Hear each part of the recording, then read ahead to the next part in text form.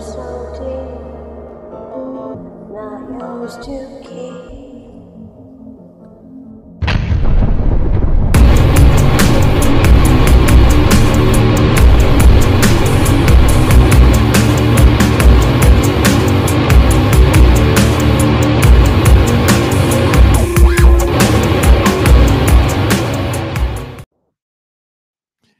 Hello, hello, and welcome everyone to Foreign Policy Thursday. Very excited for the show today. I did the reading, so I'm ready. So I think. I hope you guys enjoyed the show opening. I enjoyed creating it because I'm learning how to use green screen. So deal with that. So let's introduce our homie. He's our homie. He's not just my homie. He's everyone's homie. He is the new celebrity of the left. You may know him from panels all over the internet where he is just yelling at the black bourgeoisie. Pascal Robert. Peace and greetings to the chat. Peace and greetings, Jason Miles. Please don't forget to subscribe to our YouTube page, share, hit the bell, become a patron. Jason will put up the Patreon link. I will put all that good stuff up. Super chats are available if you wish to contribute as well. There you go. Look, there it is. I made that just for you. Can you see that on the screen? Bam. Yes. And coming all the way alive, he is everyone's favorite professor. If you're lucky, he may even be your doctorate advisor. You may know him from calling in the Majority Report and correcting Sam Cedar and Matthew Film Guy. We know him as our policy expert on all things Middle East and Ottoman history and Turkey and the made-up country of Iraqistan. He is Mean Gene Bajlan. Hello, everybody. It's nice to see you all. Great to be here. Yeah, I did need to call into the Majority Report to say that This Is Revolution is not my podcast because I was worried that I was going to get the mau from Pascal. So you know, he's been mau-mauing colored conservatives and the black political class for the last week and a half now. So I would be nothing. You know, exactly. Collateral damage. Collateral damage. So I appreciate that. And also, if you could give Matthew Film Guy a shout out for me and tell him that I look forward to the next Nerd Night. We're assembling it as we speak. So I'm very excited for that. And also, before we get into this intro clip for our guest, I just want to say a very happy birthday to a person that actually is a big reason why this show is the way it is, Mr. Torrey Reed. Torrey. Mr. He didn't go to PhD to be called Mr. Oh, yeah, he told me a long time ago about the doctor stuff. Yeah, but I'll call him Mr. And they call him Mr. Reed. So Torrey Reed, happy birthday. So today we are going to be talking about the Israel-Palestine conflict, but we're not going to be centering it in 1948. We're not even going to be centering it in 1917. We're going to go back, way back. Take a look at this. What the hell is Israel? It's just something Rick starts talking about when he's blackout drunk. What? In what way? Like, what's my point? In a way that has no point? You just babble about defense budgets in the United Nations and then you pass out. So, to be clear, I sometimes reference the geopolitical complexities of the topic, which is not the same as going to an anti-Semitic place. I have no stake in this. I don't either. I'm just saying, if anything, the drunk version of me is probably so supportive of Israel. He wants what's best for it, and... Hey, man, I'm not touching this. You do you. What you are watching is a rare video of Sultan Abdul Hamid II, the last powerful sultan of the Ottoman Empire, and Theodore Herzl, founder of Zionism. Herzl, along with his wealthy compatriots, was trying to get Hamid to agree to let the Jews purchase Palestinian land. The Sultan replied, "I would rather push a sword into my body than see the land of Palestine taken away from the Islamic nation. This will never happen. I will not start cutting our bodies while we are alive. I am not going to give 1 inch of Palestine to the Jews, as Palestine is not mine, but it belongs to the Ummah, and the Ummah have shed blood to defend this land."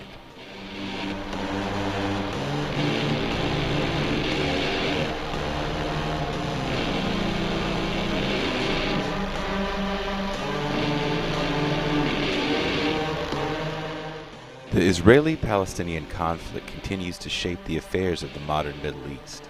However, despite much of the recent coverage, there has been relatively little in-depth analysis of its origins.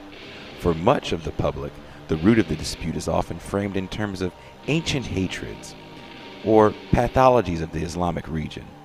Thus, the actual history and development of Jewish-Palestinian relations is obscured and obfuscated. With this deficit in mind, we will take a trip back to the late Ottoman period in order to examine the beginnings of the modern battle for the Holy Land. How were Jewish and non-Jewish relations organized during this period? What shaped the evolution of communal relations? And in what ways did the development of relations between the different peoples that inhabited Ottoman Palestine shape the history of the region? This is Revolution.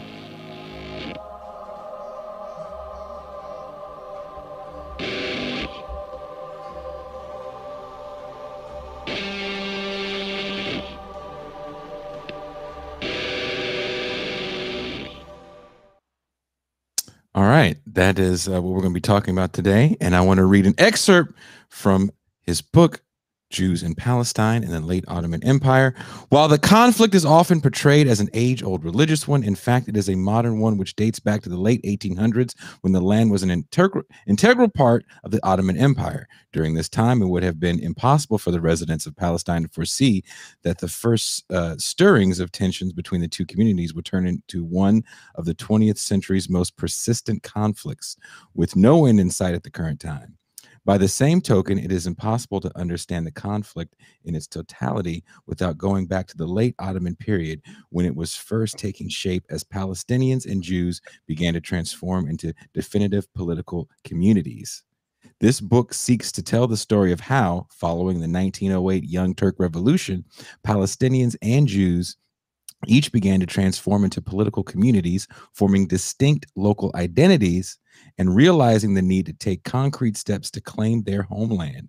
For Palestinians, this homeland was, can you say it, Philistine? Am I saying it right? Philistine. Philistine, while the Jews, it was Ertz. Eretz. You are good at this. Why didn't you read this? Mr. I lived in Egypt for a year. You didn't ask.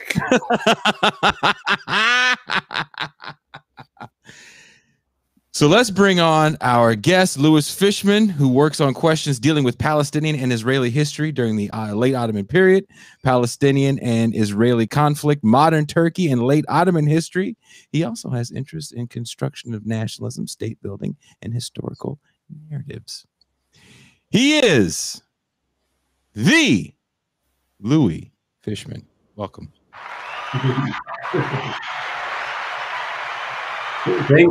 Thanks so much for having me, and the applause is fantastic. It's I don't think I've ever been on a podcast with so many people applauding in the background. So thanks for having me.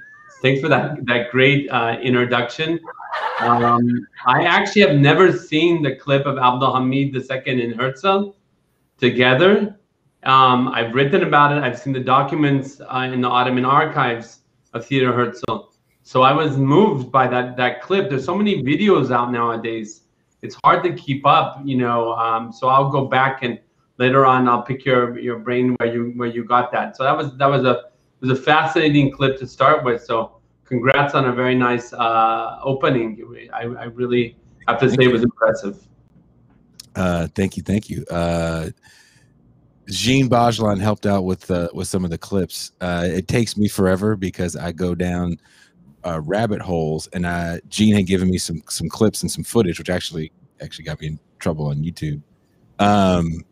But I was surprised at how much Israel-Palestine, and I'm not even a fan of Rick and Morty. I've never seen an episode of the show, but I'm surprised at how much Rick and Morty Israel-Palestine stuff there was.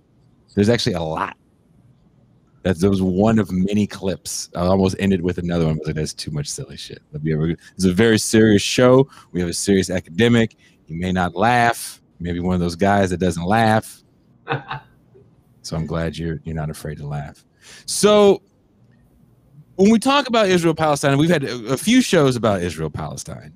Usually the conversation starts in 1948. Maybe you get someone to go back to 1917, the Balfour Declaration. What is the importance, in your opinion? Because not everybody's going to know about the Ottoman Empire. Why did you want to center your book? Yeah, to tell you the truth, when I was at grad school, I had started. First of all, I studied with Professor Rashid Khalidi at Columbia. He was at University of Chicago then, and I had finished my BA at Haifa University. And when I came to Chicago, I knew I wanted to study Palestine or Palestinians, maybe Israeli history, Palestinian history, and then I went back to the Mandate era. And it's just by chance I had a fantastic professor, Hassan Kayala, who I wrote a graduate paper for, an MA paper for, on Zionism and Ottomanism. So suddenly I went back to the Ottoman era, and I noticed that there was a huge gap there. There was a huge gap both in understanding the Jewish community and also understand the Palestinian community and, of course, the Ottoman government. Now, when you started your dissertation, your PhD dissertation, which I finished in 2007. In the meantime, I put it aside and started with journalism a bit. I write a lot about modern Turkish politics and Israeli politics also. I mean, by then 2013, I came back. When I came back to get the book done, I think I really started to dawn on me how much information I had in the dissertation, and I needed to rethink it also. So when you go back to the Ottoman period, you see that the conflicts then were very, very different. The understandings of the peoples and their understanding of each other was radically different. And in some ways, 1917 is a nice start, because that really, it brings in the British colonial power. And then 48, of course, is for Israelis, it's the huge independence victory, but for Palestinians, it's the tragic Nakba, the catastrophe. So I get why people started these periods. What I can tell you is that when I teach the conflict, or I teach Palestine-Israel, I actually go back and spend almost a third of the class in the Ottoman era, and then really trying to understand the roots of the different groups, looking at them individually and together. So I think that really helps and prepares the way to understand why what happened in 1948 happened in 1948. Because it's really in these years, in the Ottoman years, where you have a clear understanding of political communities emerging. Special. Thank you very much, Louis. I wanted to ask you.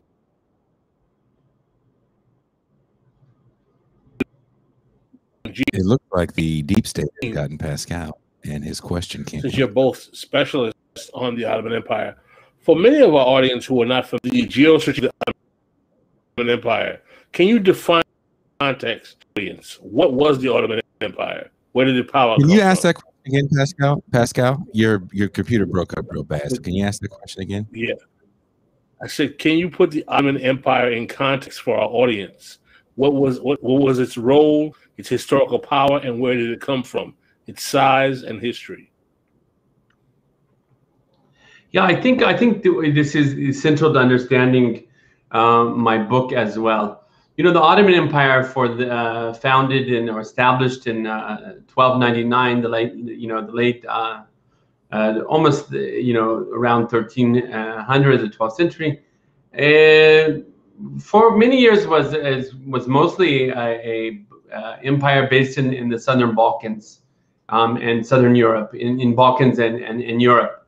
And by the 16th century is when they really branch out and incorporate Palestine and Mecca, Medina. They incorporate the holy cities, 3 holy cities, Jerusalem, Mecca, Medina, into the empire, which really transforms them into much more, I would say, of an Islamic empire. They were always an Islamic empire, but I think that's one thing. The other note I would say is that for many years it was a very decentralized empire. And within this empire, a typical Islamic city, very much unlike Europe, where often Jews were forced to live in ghettos or suffered expulsion. The idea of Islamic city, whether in in Ottomans or other Islamic empires, was that it, well, for the most part, often had Jews, Christians, and Muslims living together. Now that could be in different neighborhoods, that could be with limited relations, that could be other times living together in the same neighborhood.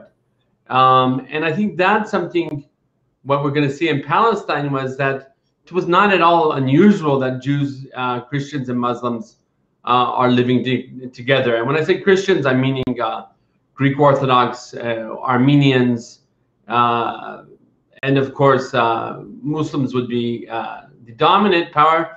And the Jewish communities there were very, very divided. I mean, if we look at the city of Edirne, which is now on the Bulgarian border with Turkey, it was a city that had a great fire in the early 1900s. That 13 synagogues were burnt down. Now, what we know about the 13 different communities was that they weren't one community. You had the Italian community, you had the Sephardic community that originated from Spain, speaking Ladino, Judeo-Spanish. You had Ashkenazi community speaking Yiddish, and you also had the Italian speaking Italian. You had numerous different communities. So when we say that, your question is important, because what happens is, in geopolitically speaking, is by the rise of nationalisms in the 1800s, starting with the Greek nationalist movement, and then with the spread of it in the Balkans, the Ottoman Empire shrinks a great deal. They lose a lot of territories in the Balkans, and then what you have is much more of a Turkish Arab empire towards the end of the period where I'm talking about, in 1908 to 1914, up to World War I. So in that sense, I mean, we remember what happens at the end. And what happens at the end, and even in World War I, was there was a lot of persecution of Arab movements by Jamal Pasha. There, of course, was let's look at Palestine first, and the Jewish community. So a lot of people say, Arabs would say, oh, this was a terrible, horrible empire that we were persecuted under. That's sort of the nationalist narrative. But if we look back, we see that up until 1914, both Jews and Palestinians during this period really can't foresee the fall of this empire. Let me add to your point, Pascal, very important question put in context, is that in the mid-19th century, there were also reforms, the Tanzimat era, that centralizes, brings the power into Istanbul, so that decentralization, where each one's living in a semi-autonomous system, starts to centralize, starts to modernize, and the understandings of equality start to take hold.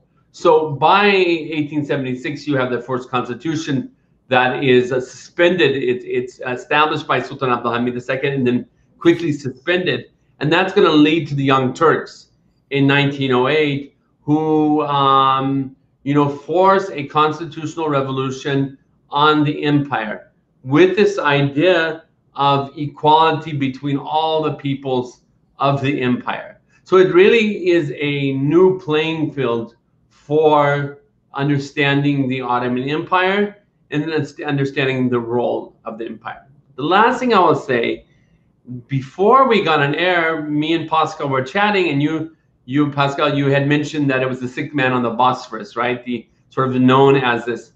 But what we're going to see is that through their centralization, through their becoming more and more compact, the empire actually became much stronger towards the end of its existence.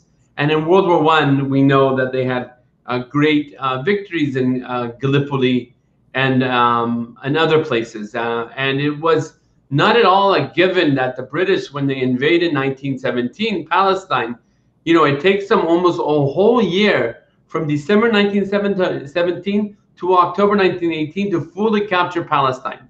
So that shows you that the Ottoman army, which included also Jews in it and Christians, from Palestine, including Zionists, we can get to that in a second, was much stronger than many people had imagined. So I think that shows that the transformations of the 19th century, to some extent, actually were very effective.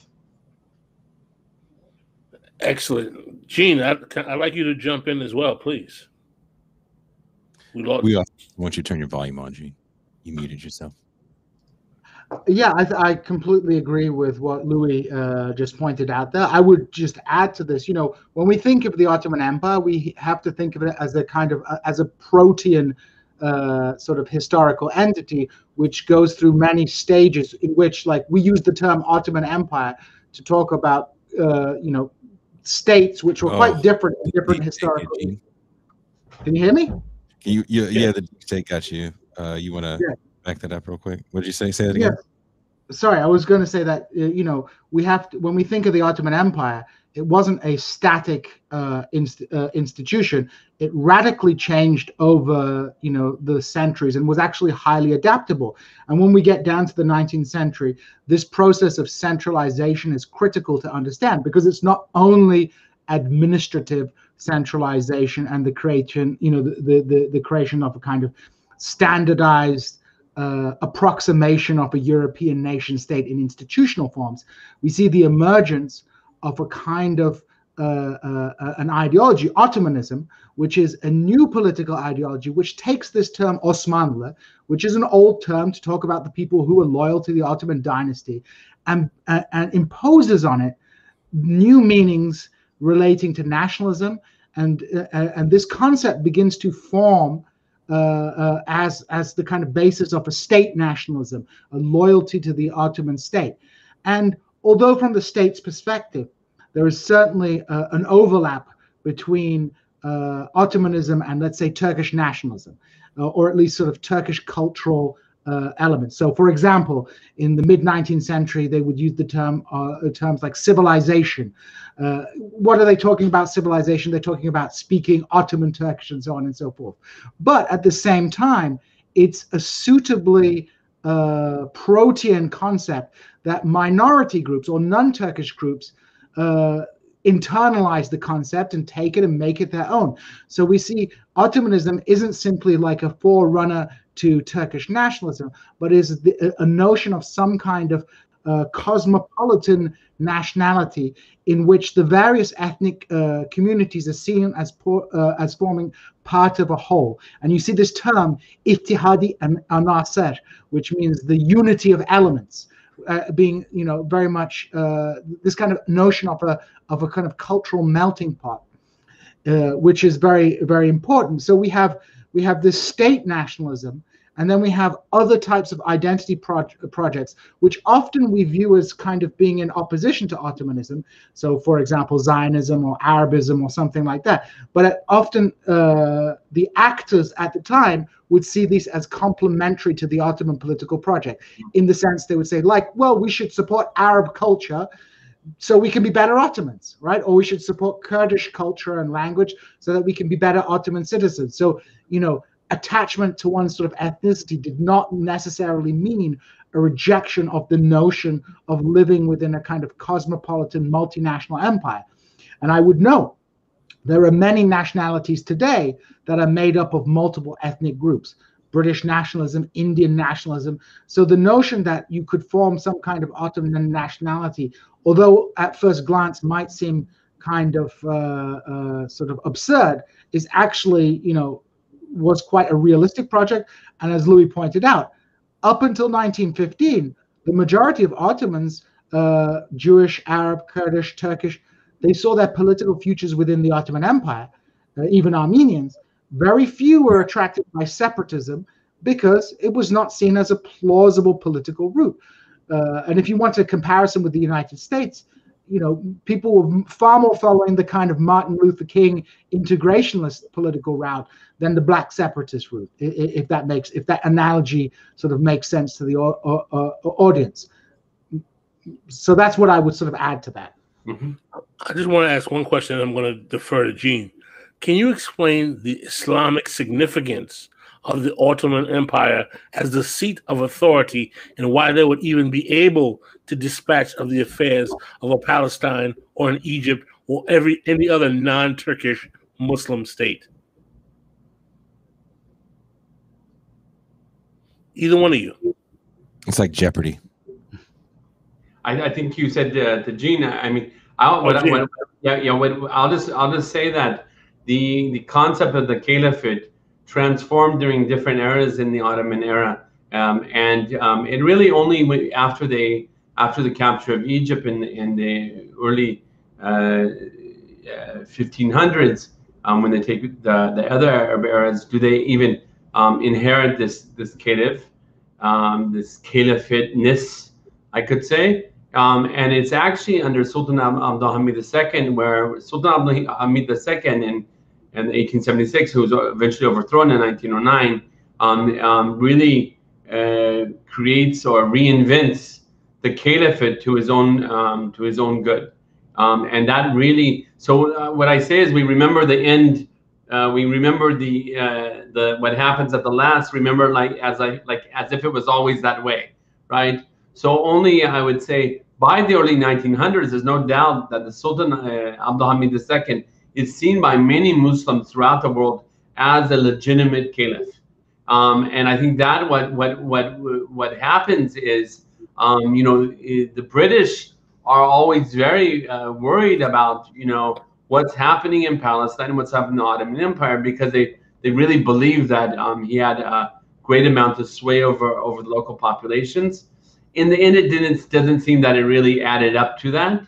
Abdulhamid II today is remembered by people that revere him as Abdulhamid II, revere him as a great leader. Today in modern Turkey would be the supporters of the President Erdogan, where the people in the opposition would see him in a very, very negative way. So it's interesting that how we interpret history throughout, just not up to today. It's really divided on how people understand Abdulhamid II and the caliphate. But I do suggest absolutely that he succeeded in reinventing it, and this is really important for countries that had large Muslim populations under their control.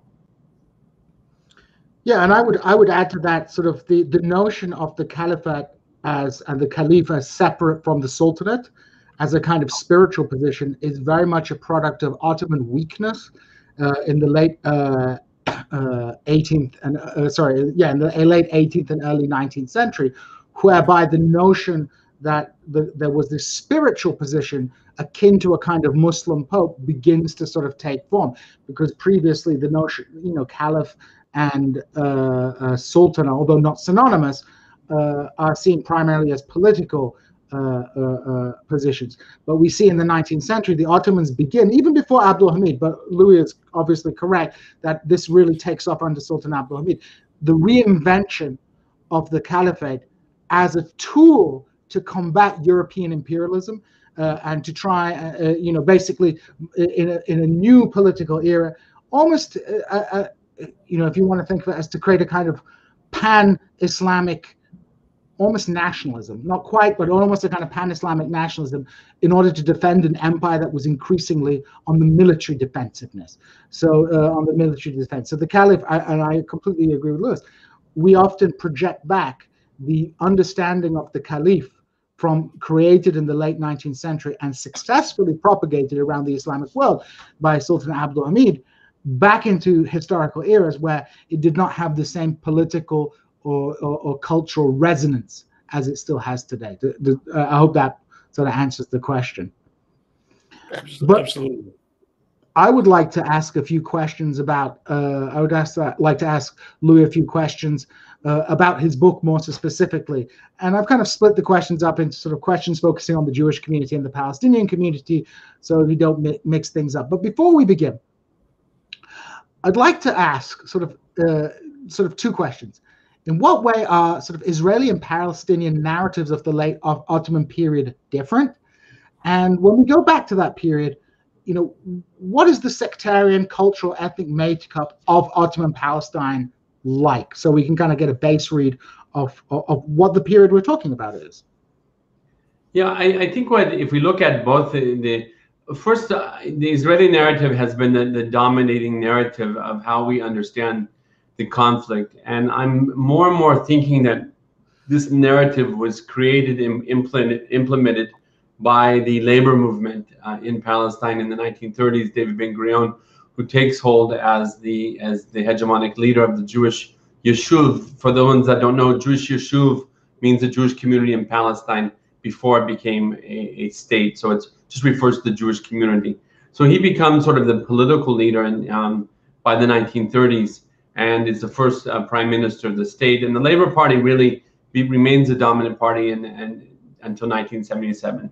So there we have an overemphasis, I think, on the labor movement during the late Ottoman period.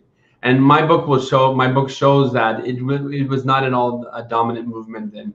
The settlements, the immigrants, the ideas of pioneers, they were much of a smaller part of the narrative. Now, on the Palestinian side, I think we're hindered often by this idea of the post-World War I, this notion of Greater Syria, and that Palestine makes up something called Southern Syria.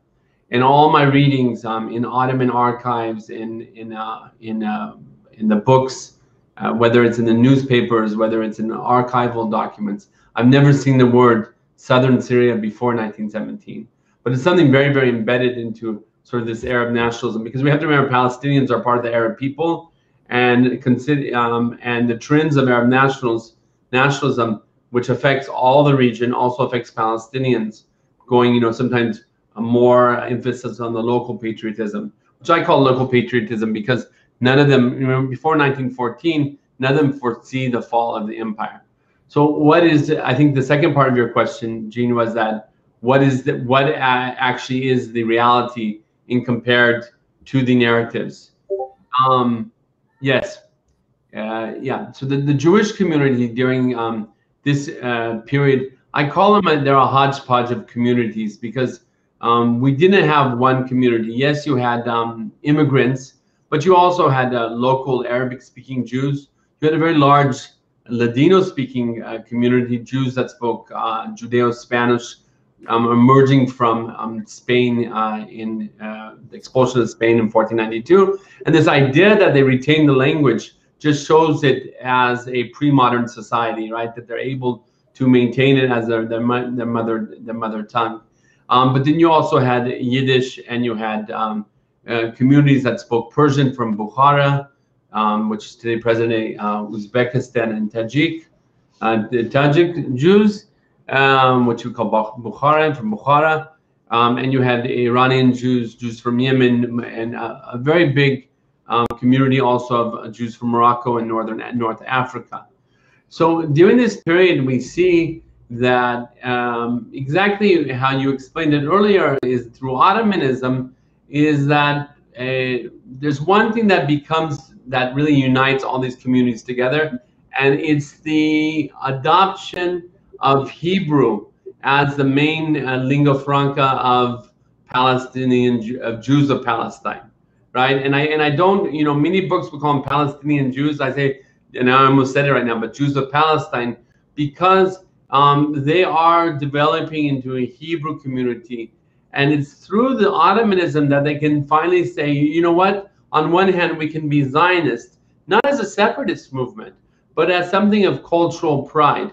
Because what are they doing? The Jewish community is actually looking to Armenians, and looking to Greeks, and looking to Turks as a way to develop their nationalisms.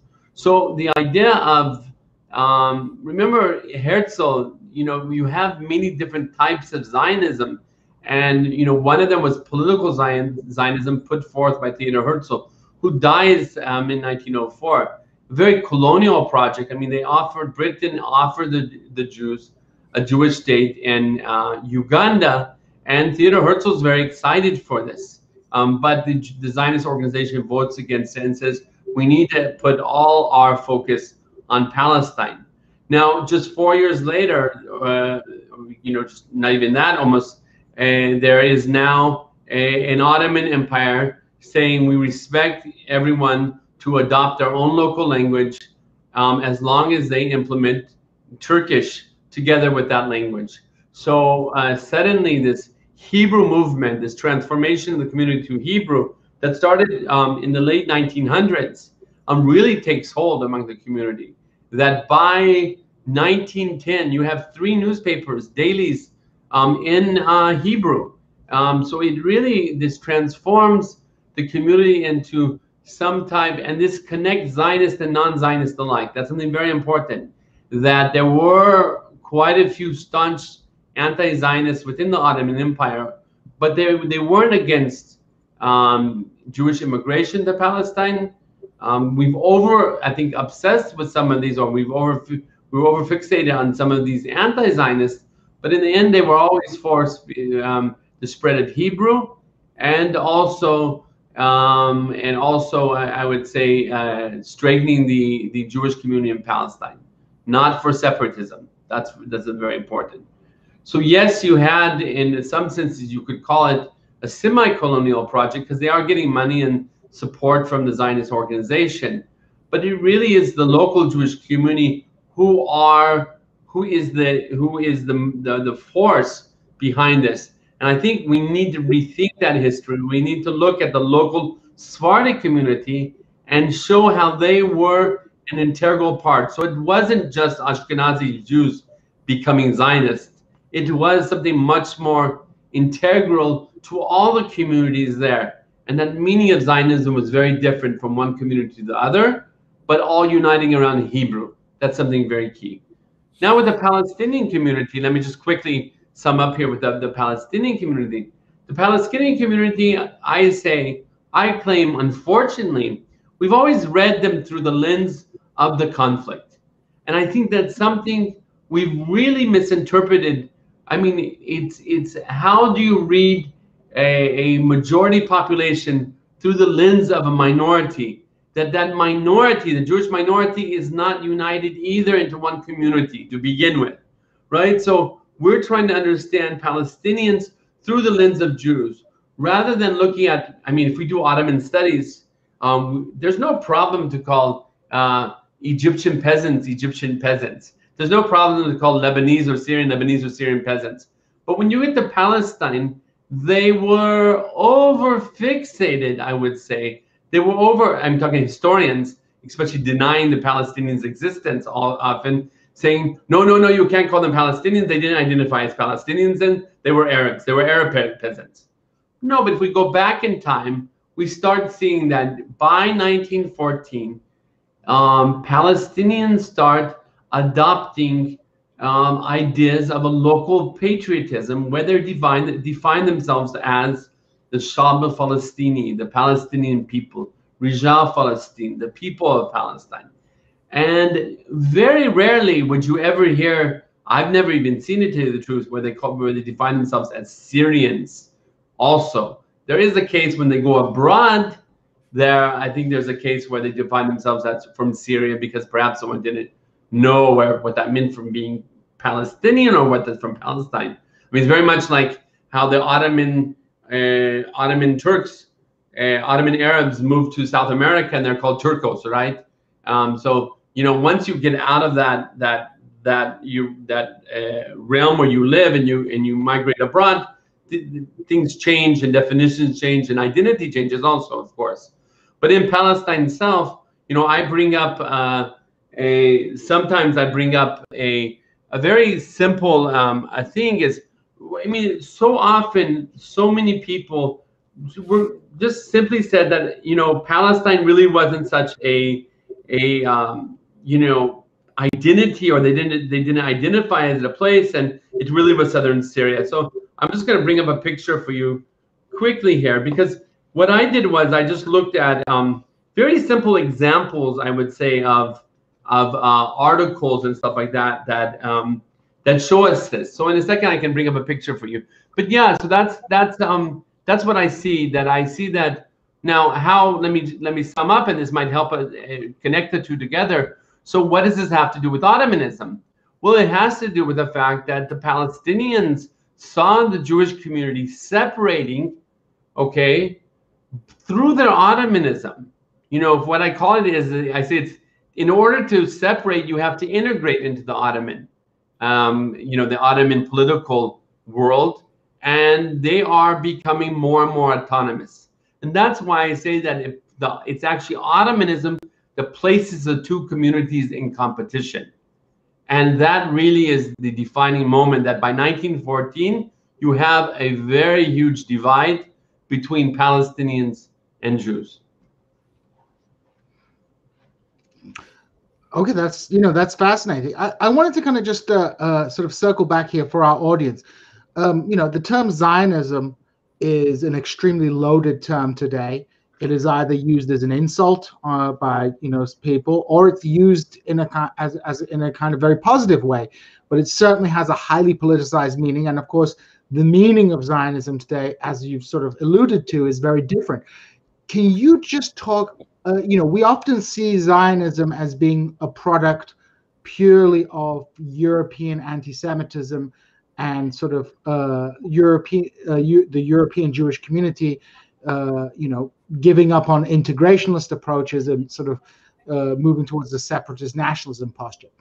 But what I'm struck by your work is, and you sort of alluded to this, is firstly how we look at who is the agent behind creating a modern Zionist movement, and how does that relate to the Jewish community of the Ottoman Empire, not just in Palestine, but there were Jewish communities across the Ottoman Empire. How does Zionism relate to the Ottoman Jewish community in a broader sense?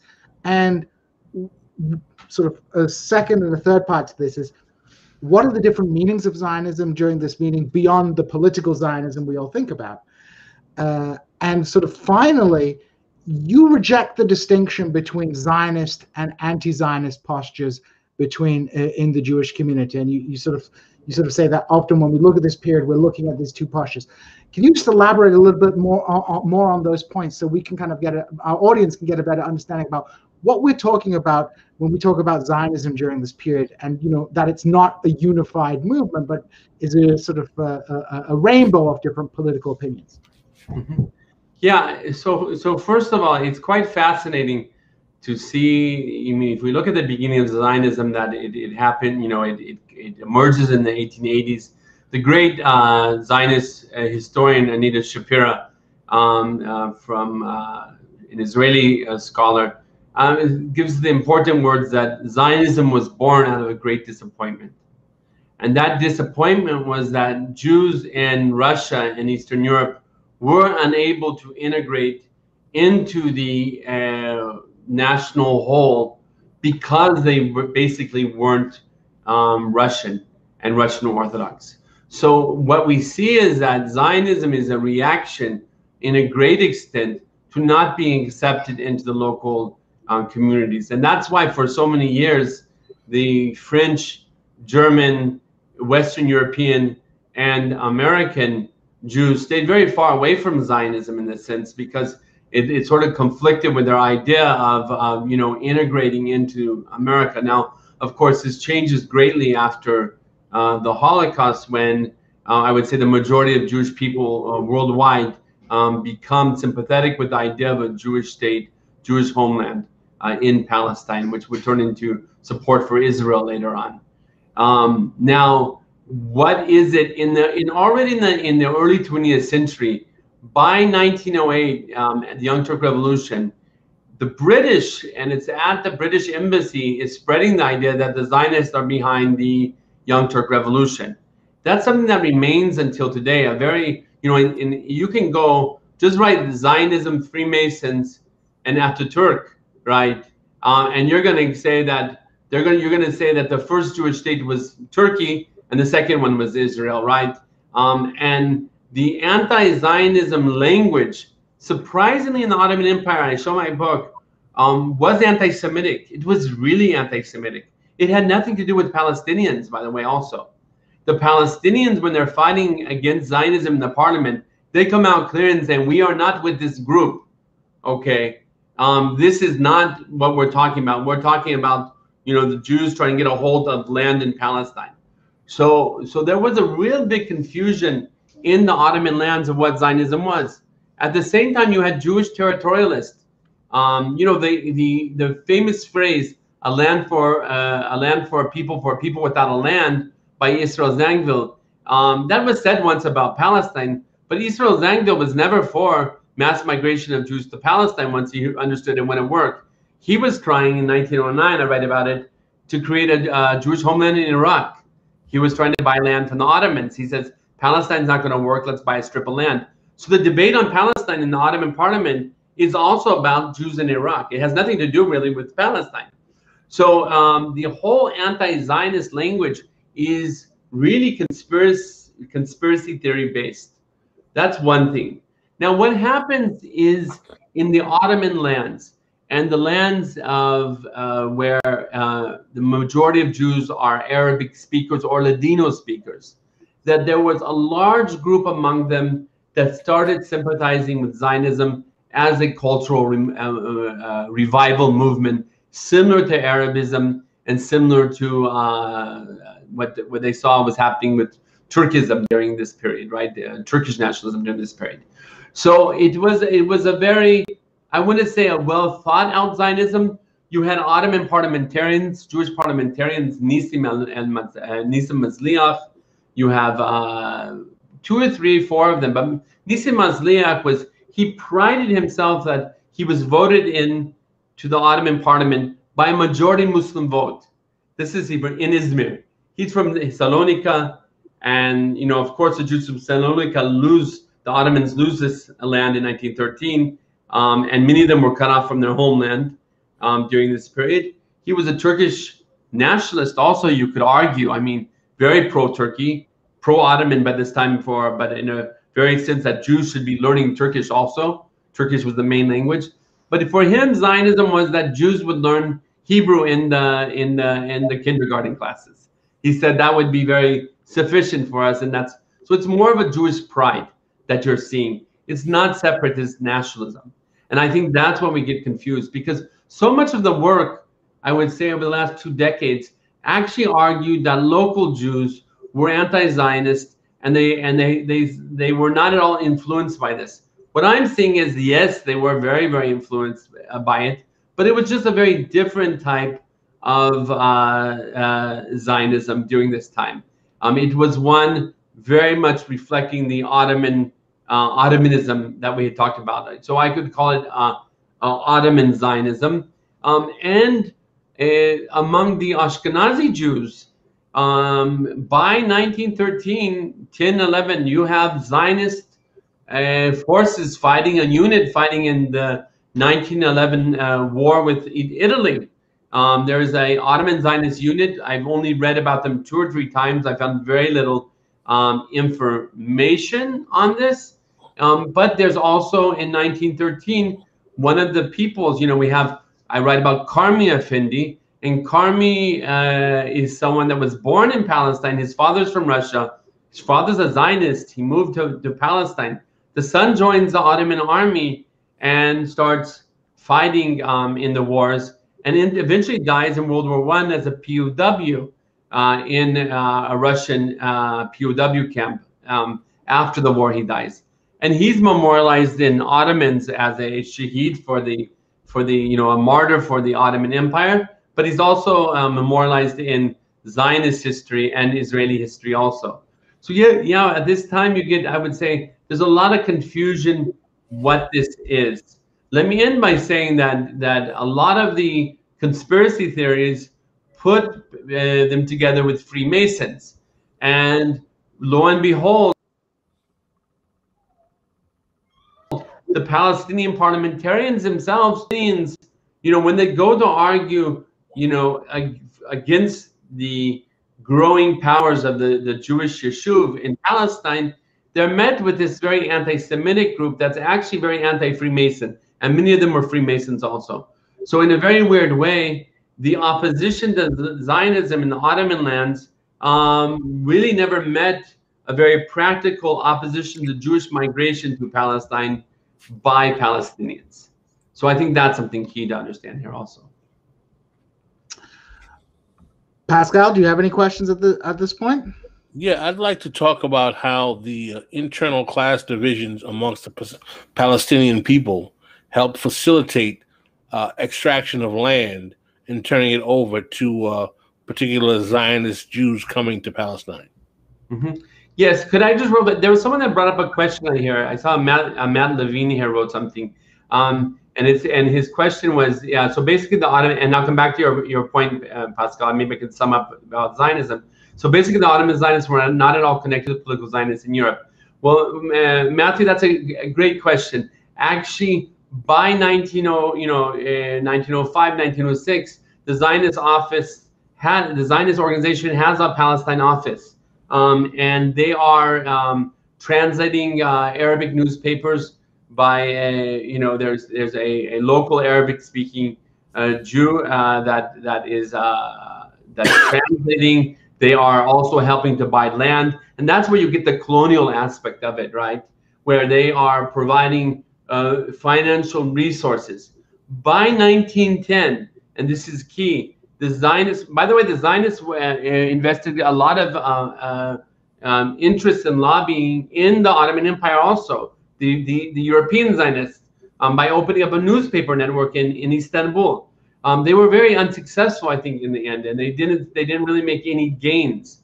And that's what we see is that the only thing that they made gains was their investing in the local Jewish community, immigrant or non-immigrant alike, and taking, I would say, a backseat to what was happening. They certainly weren't the motivating factors there, and certainly were very unable to actually reach a deal with the Ottoman Empire to sell Palestine, right?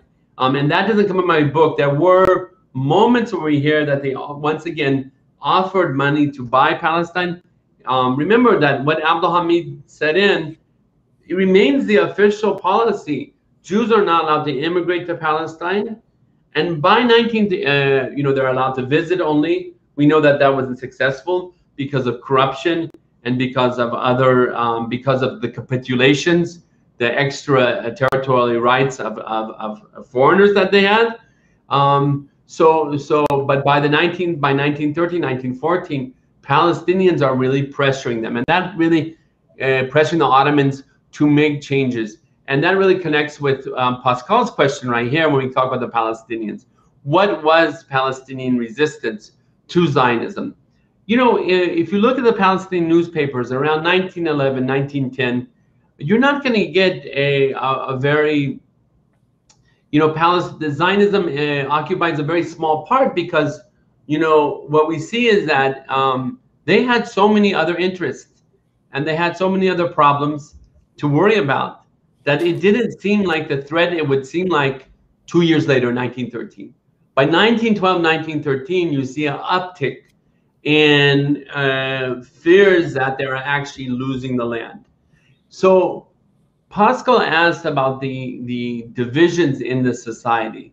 I think what we have here is that the notables themselves, the families that mattered and that were connected to the, first of all, Jews and Palestinians, urban people, seem much more connected to Istanbul than other cities like Damascus or Baghdad. And I think that's, I've started saying that Jerusalem was almost a suburb of Istanbul. And I'm trying to develop this idea.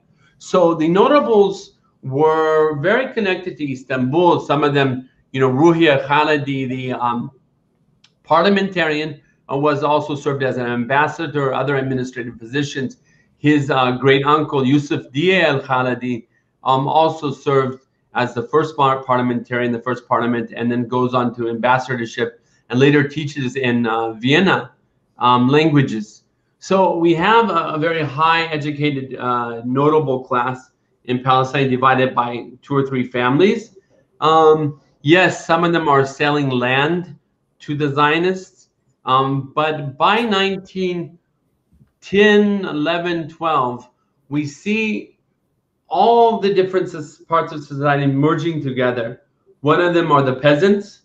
Peasants are, for the first time in 1910, are going to be forced off their land by, it's not the first time maybe, but by in big numbers, by Jews buying land from absentee landlords. Okay, and that's the first thing. And that creates, I think, fears among other peasants and fears among Mukhtar's village leaders. Village leaders are afraid because what we see is that Arabs and Palestinians were worried about two things. Every time, and this is something we completely overlooked, every time they talked about Zionism, they also talked about Palestinians leaving Palestine. They talked about immigration with the E. Jewish immigration and Palestinians leaving Palestine. And that was a really great fear of theirs. So what we see is that we have, Mukhtar saying, well, we're not going to be important anymore if we don't have peasants. And peasants, if we don't have land, we're not going to be important, right? And they start petitioning the Ottoman Empire. Why? Because they don't trust, Pascal, they don't trust the notables. They don't trust the big families because of corruption often. So what we get is that when I go in the Ottoman archives, I started to find a lot of peasant petitions. And the peasants sometimes would write directly to the religious affairs department in Turkey, or the Sheikh al-Islam, right, the head of the Islamic affairs, and say, we're being thrown off our land. And your administrators aren't reporting this back. Okay, and it's also the notables. But by 1911, but even 12, 13, you start seeing a new Palestinian press emerge that really makes us, this is I would say, remember, no one can foresee that the Ottoman Empire is going to fall. But this local patriotism is going to turn into, I would say, a Palestinian, very clear Palestinian nationalism. In retrospect, we can say that. So yes, it's fascinating to see that you have finally notables coming together with the press, which was greatly Christian, but not only Christian, together with peasants. And you have a united voice standing against Zionism and the strengthening of the Jewish Yeshuv in Palestine. And that makes it inherently Palestinian at this point. Well, I think we are running a little bit low on time now, so I guess we're gonna be heading off to the after hours very soon. Is that correct, Jason? After hours, the after hours segment. It's about that time. Professor Dr. Louis Fishman, thank you so much for coming on the show. We really appreciate it. Thanks so much. I can't believe the hour went by so fast. And I see so many questions that came up here, and maybe in the future we could have another meeting, or anyone can write me on my louisfishman@gmail.com if you're not able to sleep at night because you're like, why didn't he answer my question? I have a question. I'm one of these people, right? Like you go to bed like, did he not see my question? Was he ignoring my question? So it's louisfishman@gmail.com. I will not answer you tonight, but I'll be very, very happy to answer you later. That's for sure. It could take 2 weeks, but I'll answer you. 3 weeks, but I'll answer you. Set yourself up for that one, because you. But we will be having more questions in the after hours, so there'll be an opportunity for people. So people should sign up to be patrons so they can come and ask their questions in the second half. And if you do we change our clothes after hours, or we stay in the same clothes? We will send you a new link. So for the new link, if you want to see in the after hours, Professor Fishman says he's going to unbutton that button right there. Exactly. I'm going to do it right now. There we go. There we go. Oh! You get the taco meat. Taco meat. Give him the taco meat, Louis.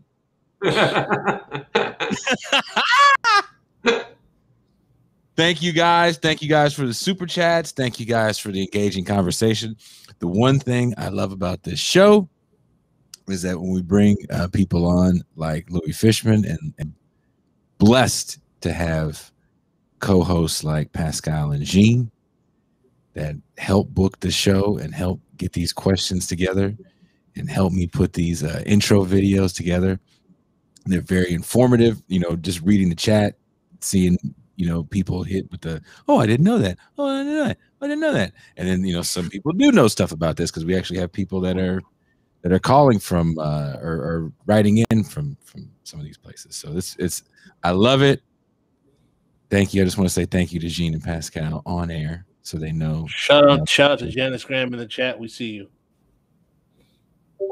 I say that. Oh, it's all good. You always got to acknowledge the OGs. Shout Always. out to LME. Shout out to, oh, so also in the bonus patron after hours, we didn't tell this to Louis before we suckered him into coming on. And now he's got his down, so it's a call-in show as well. We let people call. Good. We're amongst friends. That's why I'm afraid to do it in this half, because I don't want people calling and yelling at me. I think we got yelled at yesterday. Somebody, not yesterday, was it Tuesday? What's today? Thursday? Somebody yelled. I couldn't hear them all the way, but I think they were yelling mostly at Pascal. I'm totally fine with that.